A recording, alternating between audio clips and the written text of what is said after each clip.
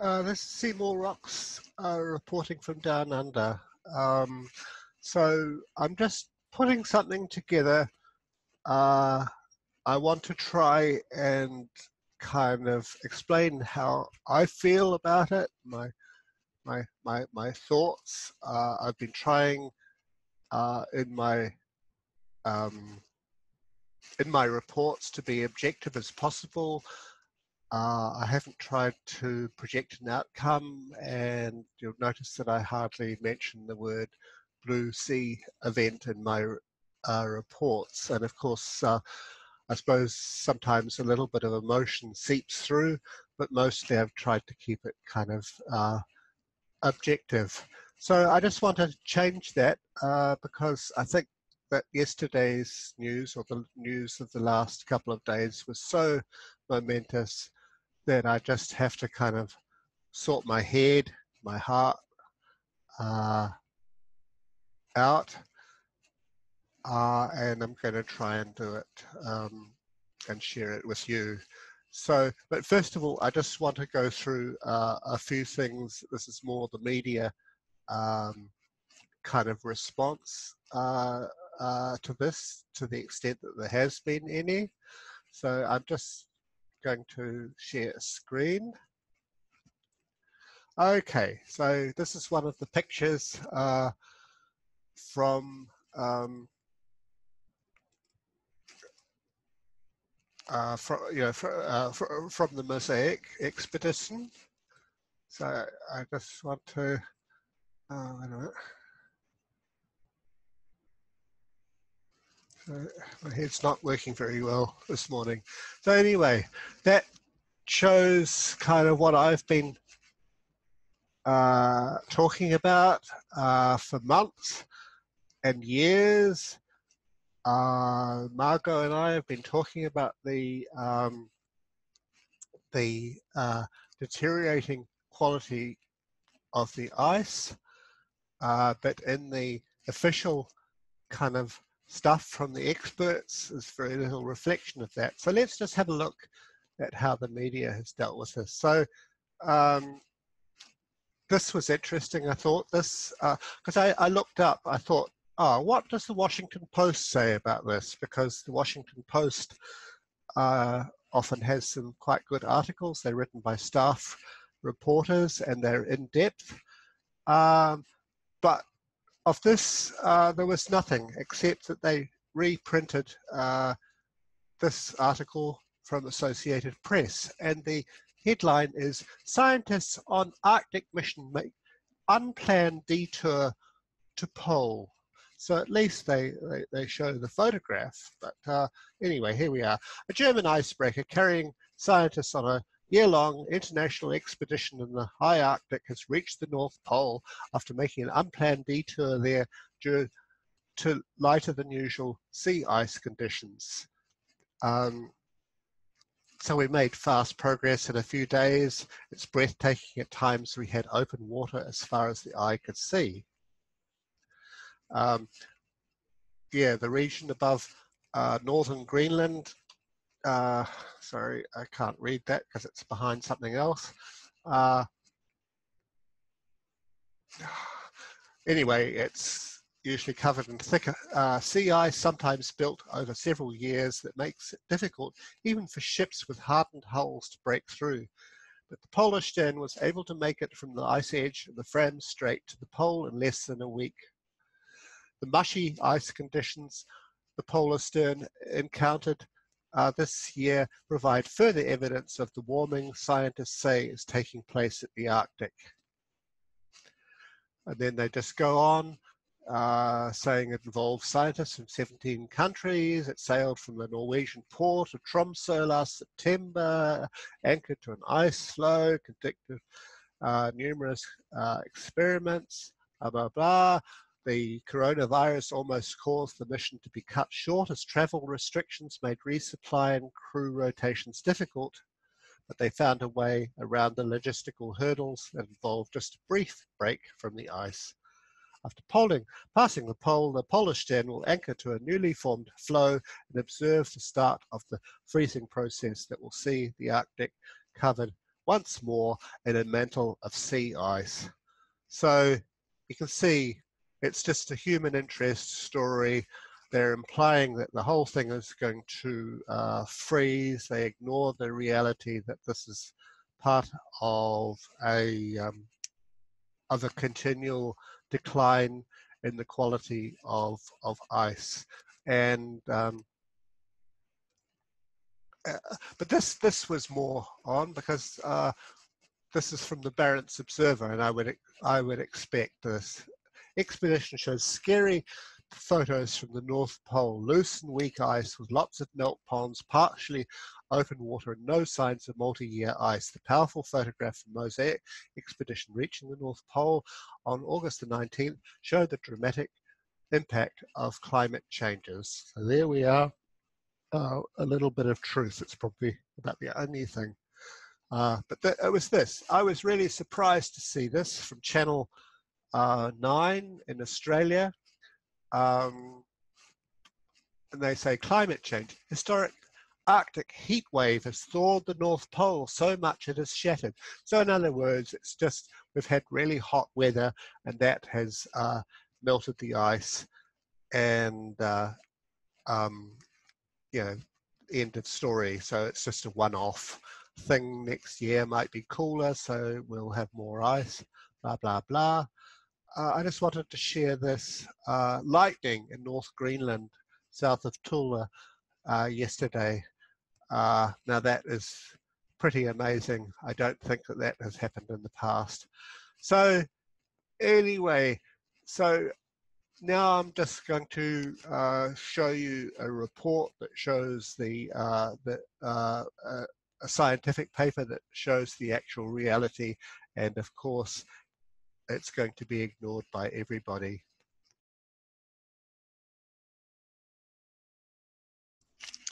I've just had this come across my bow, this article. It's the first bit of truth. This is what I've been saying for years. So anyway, let's just have a look.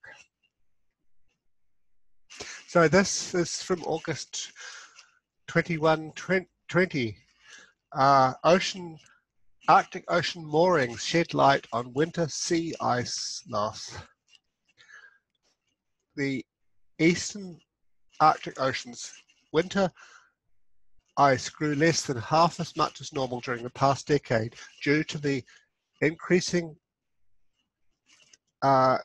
influence of heat from the ocean's interior, researchers have found.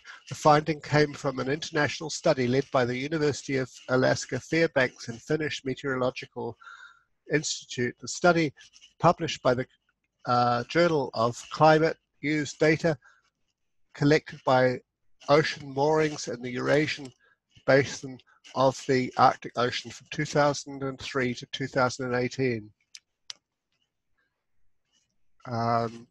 So the moorings measured the heat released from the ocean interior to the upper ocean and sea ice during winter.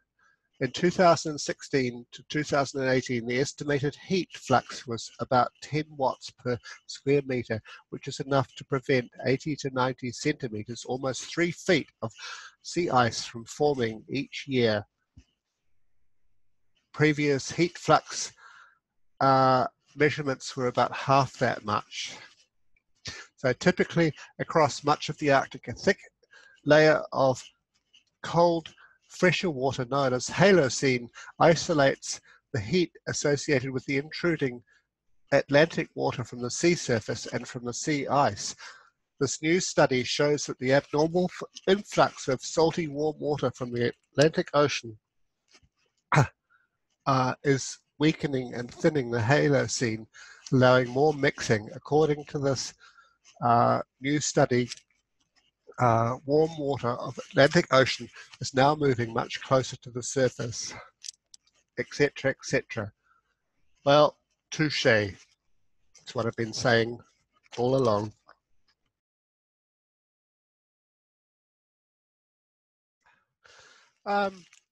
A lot of what I've been saying over the years has been railing against official denial the inability of the media to speak the truth, the inability of some scientists to speak the truth.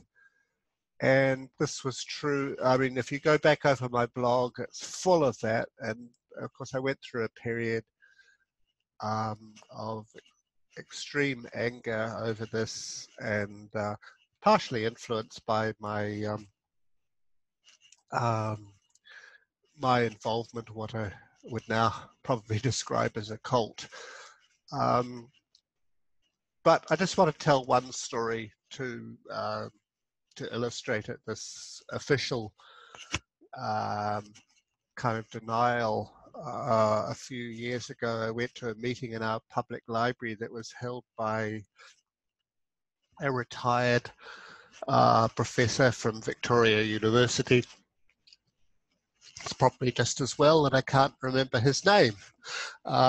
Anyway, he presented a film that he had made 10 years earlier, and I found myself nodding my head with agreement. It was absolutely accurate and a very good film.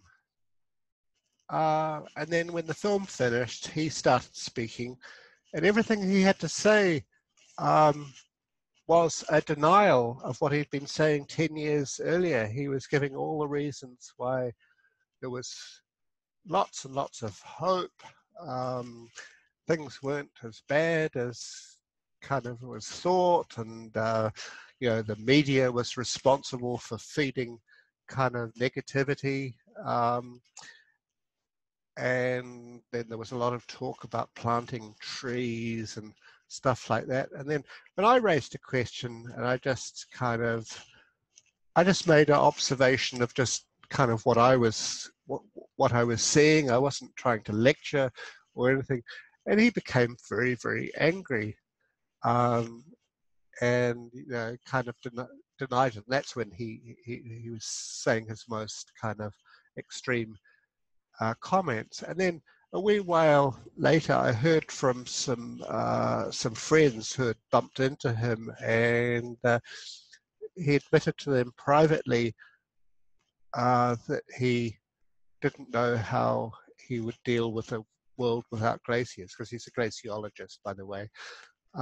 So he was saying one thing in private and exactly the opposite in public, and that kind of, you know, I'm not sure what the motivation is, whether it's denial or just not wanting to kind of scare the punters, or what it is. And I just find that I mean, even today, I'll just share this. This is from Zach Labe, who is absolutely, I mean, you know, almost without peer in describing, you know, in researching this. But this thing, you know, even 2 days after these reports from the Polish dam that show that the the ice, you know, at the North Pole, at 90 degrees north, you know, all we've got is this thin kind of ice that's just not really hardly ice at all. And he's and then he's posting this, you know, he's going on just, you know, about the sea ice extent is currently the second lowest on record. I mean, hell's bells. Why not give some, you know, some context to this? The situation, you know, well, you know, it's really bad, but it's not as bad as we, you know, as it could be, unless you take into account, of course, the the ice at the North Pole. And then I saw something else. I couldn't find it again, and it went around the different parts of the Arctic and to show that, you know, there was kind of almost record thickness of ice or something, you know, in the little inlets of the Canadian archipelago or something like that. So, I mean, that, I don't know what that was about. Was that trying to tell us that, you know, it's really not so serious because there are these areas of of ice that are actually 2 meters thick, where a few years ago they might have been 4 meters thick. So that sort of thing. Anyway, so I regard that as a highly, yeah, as a form of denial. And of course, I've never liked it, and I don't like it. But now I'm able just to mention it. I don't get sort of angry or obsessed by it. So anyway, there's that. This came across my bow yesterday, I think, or the day before. On the very day, or the day after the photographs came out of the Arctic, which just show how incredibly bad things are. And he's, despite all of that, and knowing that, he posts this, projecting sea ice extent from August 21st. Using losses from the previous 20 years, none produce a minimum below 2012. The average melt rate would place 2020 at the second lowest, while the slowest melt would result in fifth lowest. 1920 produced the second lowest minimum on record.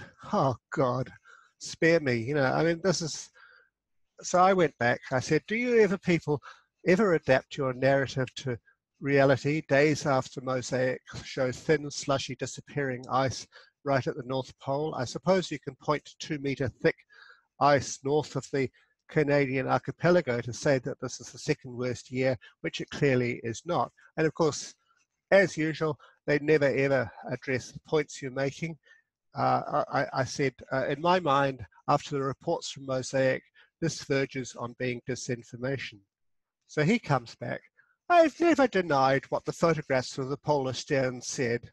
In fact, I've used it in recent tweets to highlight how vulnerable the ice around 80 degrees north is to the current weather conditions.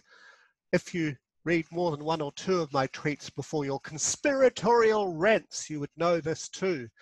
Well, I don't know kind of where the conspiracy comes in. I was just pointing out, you know, stuff that he should know. So he doesn't refer to the ice melting from beneath. It's all just the weather conditions, and he doesn't make any connection to the sea ice thickness, or he doesn't connect that to the he doesn't connect it with sea ice thickness with sea ice extent. So, okay. And then he comes back overnight. These particular posts are about the extent metric. I also have posts about volume satellite imagery of ice and other analysis. I agree we're in an unprecedented situation, but having consistent time series derived from observable and measurable metrics is still useful. Well, I call that bloody weasel words myself. And then it gets more and more kind of emotive. See, cherry picking bits of information is something you have no experience in. Then concocting grand conspiracies is anti-science. If, like I said, you looked at more than one tweet for context, then you'd realize how foolish you're being. Well, I have looked at his other tweets, and I'm not being foolish, and I'm not laying out a grand conspiracy either, and I'm not anti-science. I'm only anti-science when the scientific data is used to posit something that's been proven right at every point. You know, the modelers were saying, you know, that things were going to get bad in 2100. You know, their models told them that, and now they've had to. Reality has forced them to redo the data, and now they've come up with 2050. And of course, you know, despite the Arctic melting in front of our very eyes, then they still say, oh, it's going to melt in 2040. So, yeah.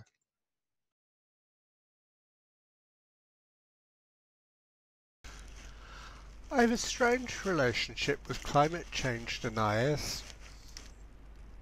In a strange way, I don't mind them too much so long as they don't mind me.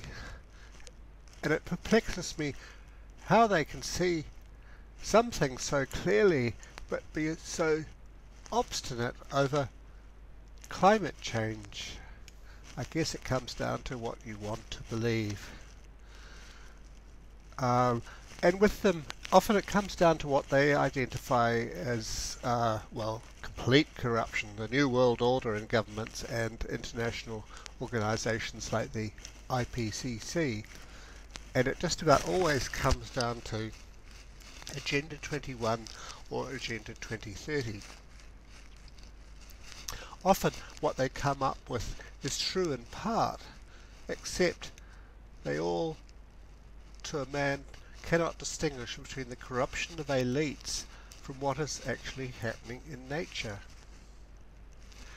Now that we have crossed various trigger points and unleashed a huge number of positive feedbacks, I think the debate about CO2 and greenhouse gases and their contribution to warming has become almost irrelevant.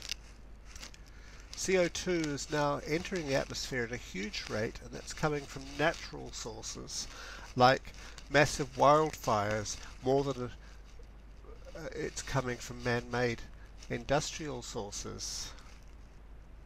Gaia has a mind of her own. At this juncture, it does not matter to me whether warming is coming from CO2, whether it's coming from underneath the earth, or even from terraforming of the earth by aliens. In some ways, it does not matter what people believe anymore. Although I believe solidly that climate change is largely due to greenhouse effect and CO2 and other emissions. We are living well and truly in the era of consequences, whatever we do. The deniers do have a point. My partner looked at Agenda 2030 the other day, and she is an ex-civil servant and quite familiar with the language. Looking at it, it is full of aspirational goals that seem quite positive until you look behind the weasel words and realise that we're moving further and further from fulfilling the lofty goals that they put forward, and until you realise that the only main area where they're advancing right now is in their plans to vaccinate the entire population of the planet. And that's set out in considerable detail by the World Health Organization as part of Agenda 2030.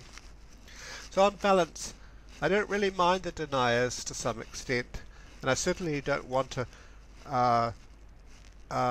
criminalize them or cancel them like the liberals want to do, who just want to wipe out anything that opposes their viewpoint from the record.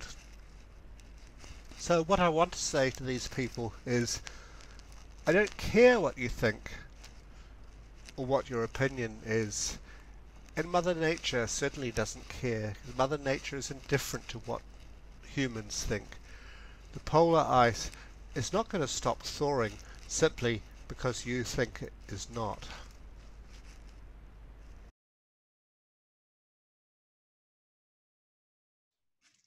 Yeah, I find myself kind of in a very tiny minority within another tiny minority, and that, of course, the tiny minority that I'm talking about is the near-term human extinction kind of movement,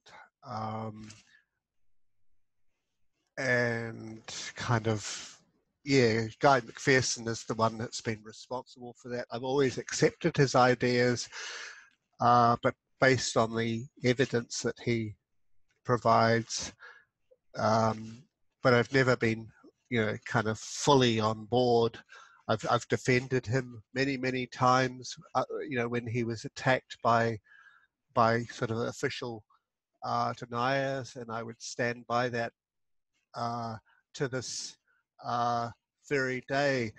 But something that I've been able to understand less and less over the last couple of years is this obsession.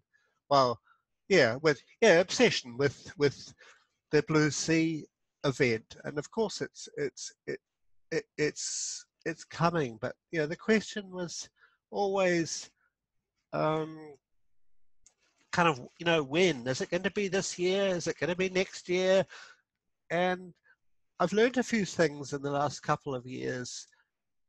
In 2018, I got to know Margot, and somehow we managed to start sharing things. And she shared with me a lot of the stuff that she was doing to monitor the sea ice, which she shared with me, and which she'd worked out on herself. Nobody had told her. And of course, it's highly accurate.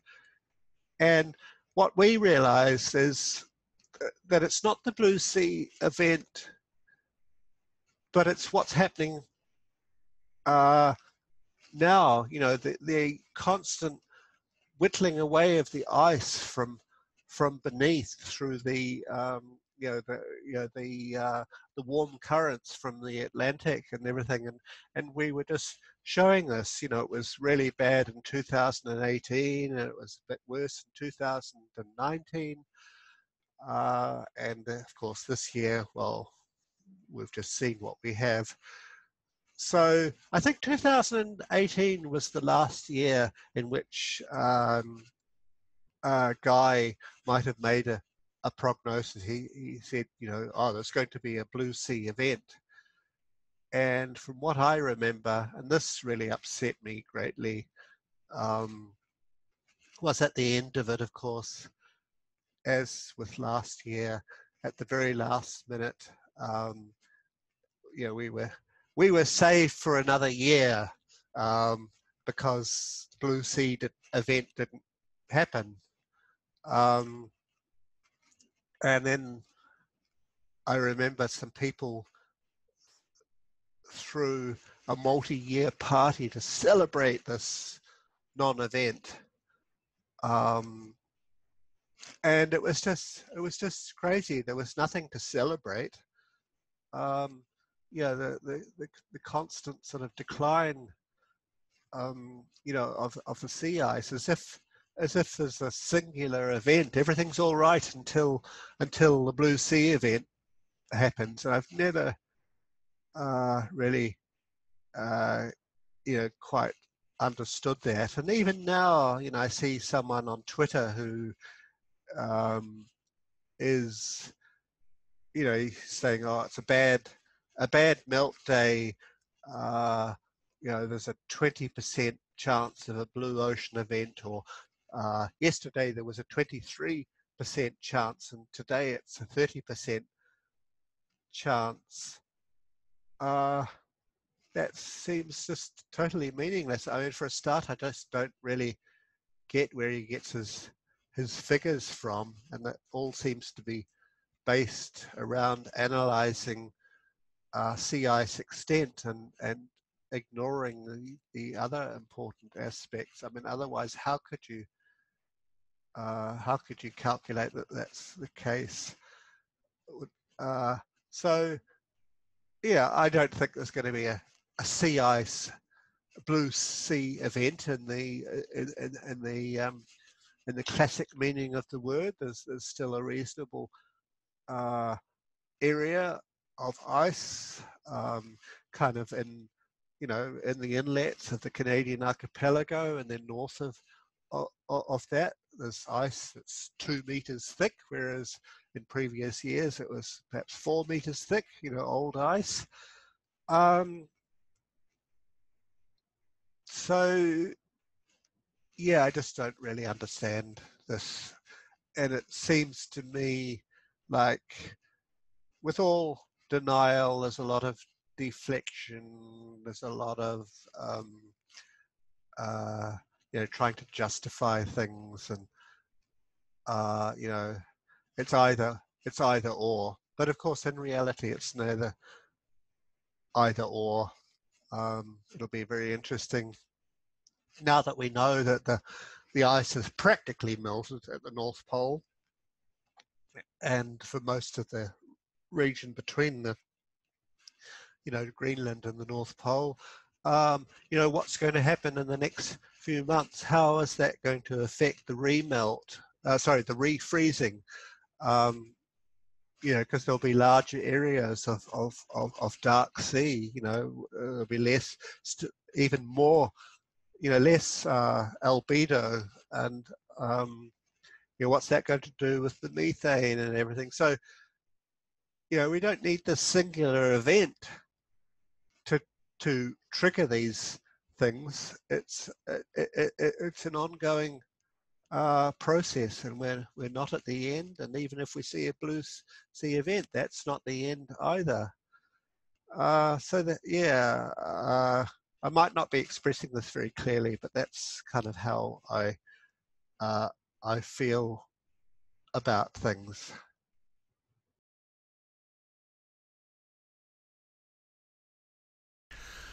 So, how do I feel about all of this? There's hardly a day that goes by that I do not grieve for the world around me, for the living planet, and for all the wondrous creatures that inhabit it, as well as for the people.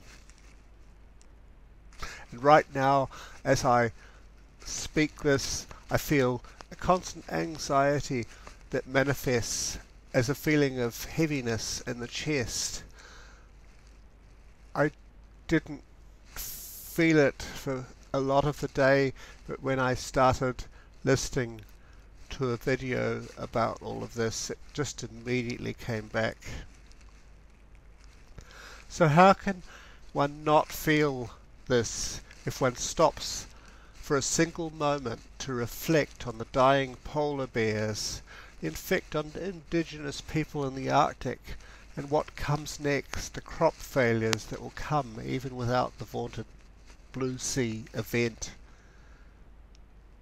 We're just living in the age of consequences, and you can see it in the pictures from the North Pole.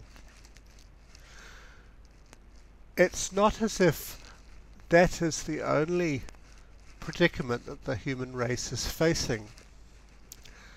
From war to economic collapse to a worldwide pandemic that seems to me to have been predicted and engineered to create a move from a relatively open society to an authoritarian society where the populations are hungry and have no human rights anymore and are basically completely under the control of a global elite that nobody ever voted for.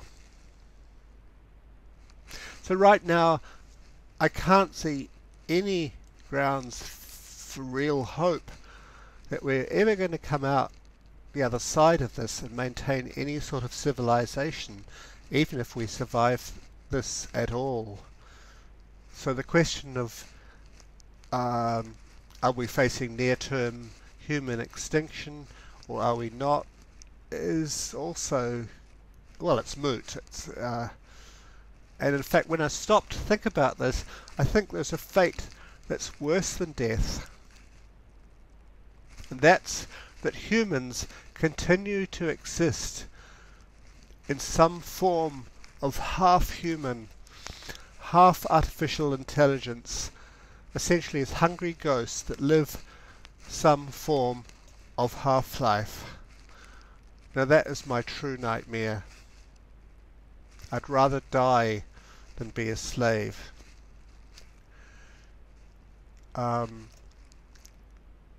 And so I feel this very, very, very deeply and increasingly as time goes on, and especially in the last couple of days.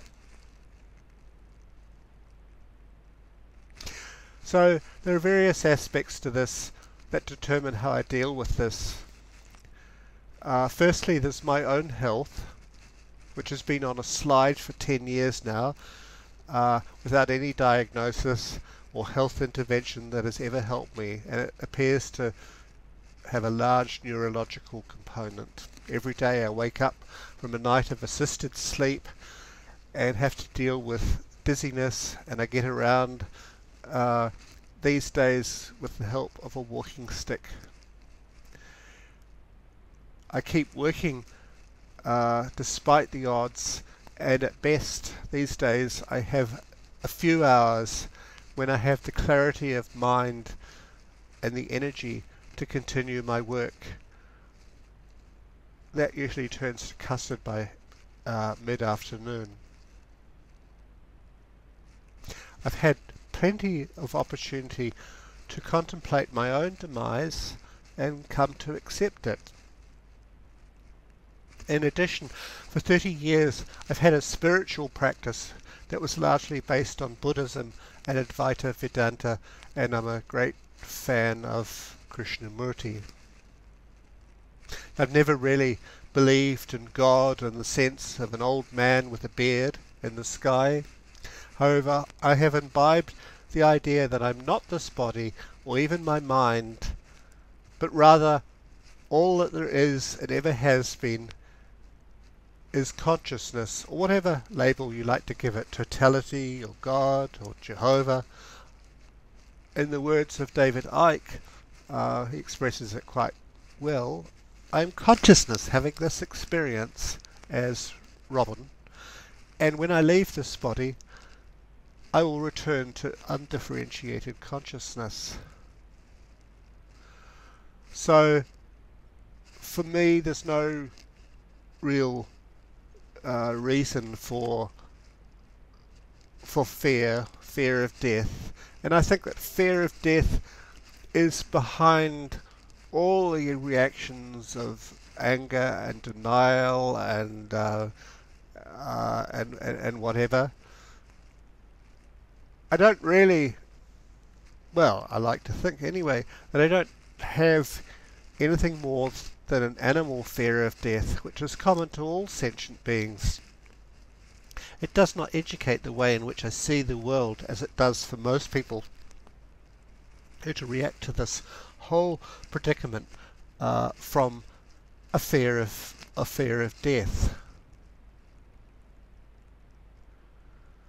But on the other hand, I'll come clean and admit that apart from my beloved partner, I have no one else other than friends. I have no living parents, I don't have children, I don't have grandchildren, so there's no one really for me to kind of worry about. So I guess that's part of the picture as well. But I am empathic, and I feel everything deeply, and I feel the fate of others. But what is largely missing in this equation is fear. So I endeavour to stay with the what is and the present moment, and do not dwell too much on what may come next, although I do study it, so intellectually. And obviously, as I've pointed out, I feel it viscerally. So I try generally to keep the I out of what I do. So I'm not trying in what I do, keeping a blog going for year after year to attract either fame or notoriety, but I've always expressed my role as being akin to a postman. So I see some information, I send it there. I see some information there, and I send it over there.